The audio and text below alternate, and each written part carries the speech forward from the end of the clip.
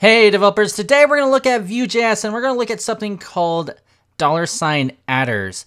So this is a way we can move information from our parent components to our child components, and I'll show you how that works without using props. Hey, and if you don't know, my name is Eric. I'm a software developer. I have several years of software development experience, and I'm the author of the Vue.js in Action book. So make sure you click on that link below and check it out. But before we start, let's have a quick message from our sponsor. Today's video is sponsored by Progress. Now, if you don't know who Progress is, they're behind Kendo UI. They created NativeScript. They do a lot of stuff in the mobile development landscape, and they created this ebook. It's 100% free. In the description below, make sure you click on the link. You can put your email address in and get this ebook, and it has everything about the mobile development landscape. It's actually a pretty interesting read. It talks about mobile development in the early days and what it's like to create mobile apps today. So make sure you click on that link in the description and you can download this free ebook, and let's begin. All right, so let's take a look at Attrs. So real quickly, if we use the Vue.js API documentation, it talks about you can use $Attrs. It contains parent scope attribute bindings, except for class and style, that's really important, that are not recognized and are not extracted as props. When a component doesn't have any declared props, this essentially contains all parent scope bindings. So let's show an example of that. So here is the application. I actually created this in my last video, so if you haven't seen it, you don't have to watch it, but I'll put a link below. Well, basically what this app is, I have it right here, is I just have this button here. It's a component called super button, and every time you click it or you put the mouse over on it, it does things. So you can see here, right now I just have it when you put the mouse over it, it updates the mouse moved. And here's the code here. So I have this super button component. I have these two clicked and mouse moved to track it anytime the mouse moves or clicks. And then I have a global component, which I'm using view.component here. I'm calling it super button. And then I have this listeners that I set up, which I'm only listening for everything except click. That's why it's only working with the mouse movement. So if you remember correctly with Vue.js, there is a way you can pass props. And I'm not going to show you that, but basically you can set a name, so like, I don't know, blah, and then you can put some kind of variable here. Or if you want to just have just text here, you can. So I can put hello. So if I just do it like this, and I don't declare it inside my component as props, the way Vue.js handles that is it actually takes this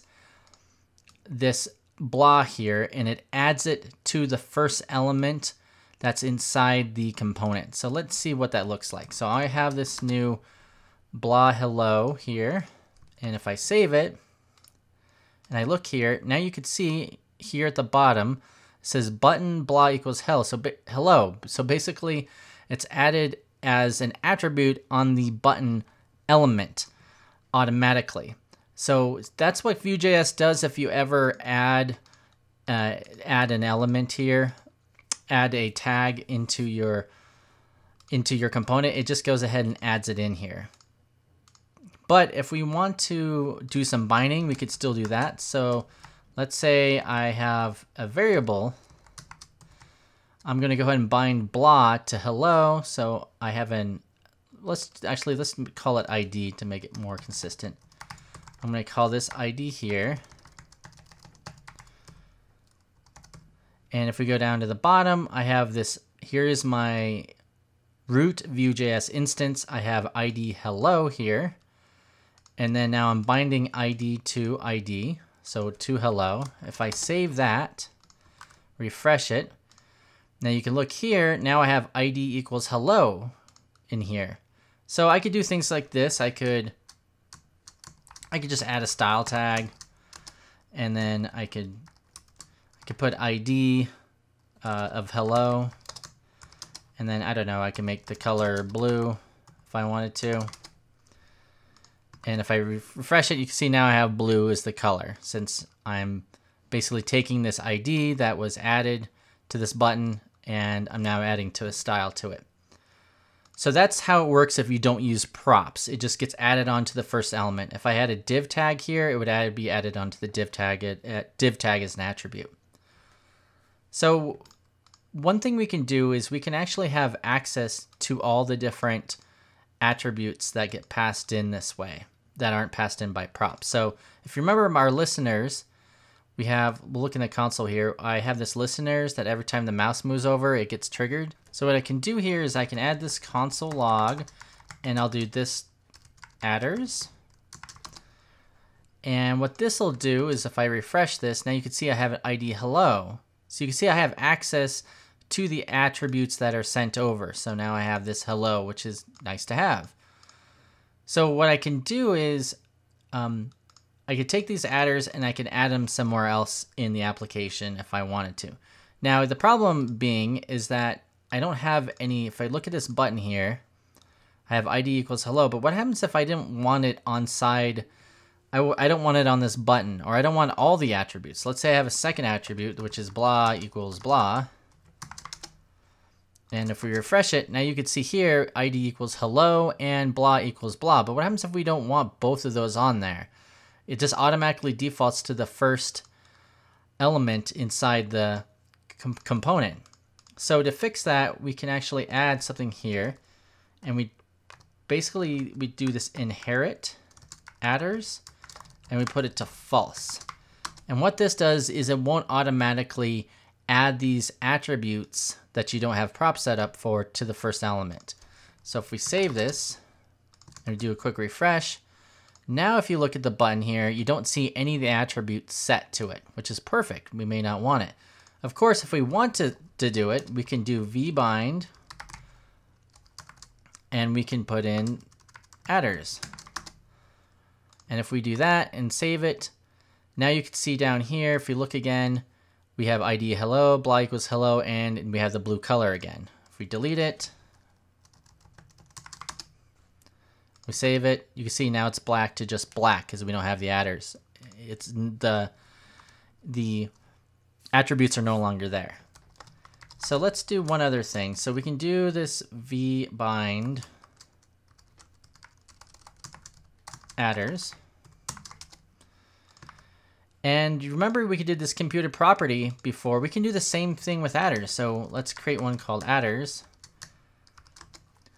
We'll do some destructuring here. So if we look at our console, we have hello, our ID, and blah. So we can take out, let's say we don't want the blah one. We can take this out, add Attrs here, and equal this dot Attrs. And then we return Attrs, just like we before. And then instead of having this vbind here, we can just have vbind Attrs. You can see it's still blue, but if we look at it, we only have the ID hello. We don't actually have the ID of blah. And we could do the same way if we want blah but not ID. You see now it's black again, but we have the blah attribute added to it. So you can see that is just a really quick, easy way of dealing with Attrs. You can see this is really powerful if you add it in with listeners that we saw in our previous video. You can do some cool stuff with it. One other quick thing you can do, we mentioned classes. So you can see here in our console, we have ID, hello, and blah, and this is printing out this .attrs. But just like I mentioned, if we take our component here and we pass in, I don't know, class equals my class, and we save it and refresh, you can see it's not added to this .attrs as we expect, because like it said in here, class and style aren't going to be added to it. So keep that in mind. And also, if you look at inheritAttrs, it tells you all about it too inside here, where basically by default parent scope attributes bindings that are not recognized as props will fall through and be applied to the root element of the child component as normal HTML attributes. That's why when we had these attributes on, it just got bound to this button right here. This is inside the template. That's the template for the global component. But if you set it to false, then that behavior will be disabled, and then you can use vbind like we just did to bind it somewhere else. Now you can probably get some pretty advanced scenarios and cases with this, where you're creating pretty complex components, or you're extending buttons or text areas and do some really cool things. This is sort of a contrived example, of course, since we're just using one button called super button. But you could see this is a really neat thing you can do, and you could see there's a lot of possibilities with it. So let me know below in if you guys think this is useful. Let me know in the comments below. Have you ever used it? And yeah, thanks.